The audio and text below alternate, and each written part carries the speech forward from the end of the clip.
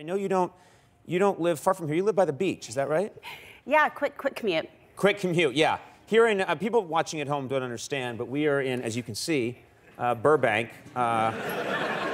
And it takes a long time to get here from Yeah, the no, beach. I live in Venice Beach, so that may as well be a different time zone. Yes, yeah, it took you probably 6 days to get here.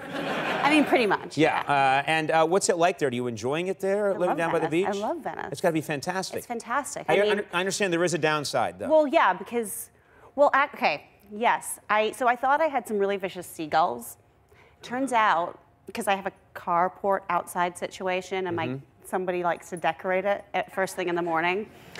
Turns out it's even worse. It's these two really cute nesting pigeons that have decided to live in the little eave above my car. Really? Yeah. And they can we take a look? First of all, you posted a picture of your car. This, it's disgusting. No, that's objectively disgusting. Yeah, that's objectively disgusting. Why only, the whole car is exposed, but they only seem to go after the passenger side. That's like a mystery to me. Like, they understand it's not safe for the driver. You know, but we can on the passenger side. You would think, or they know that I hate driving, so as often as possible I make my husband drive, so I'm the one that has to stare Has at to look through that. Right, so you haven't actually seen Los Angeles in years. Years. You don't know where you are. He looks super cute driving a Prius with a pink little racing stripe on it. Nice. Is that what it has, a little racing stripe? Racing stripe. If you look in the picture, there's like little pink accents, and it goes Oh, all you're the way. right, it does. See? My eye was drawn to all the bird. Yeah.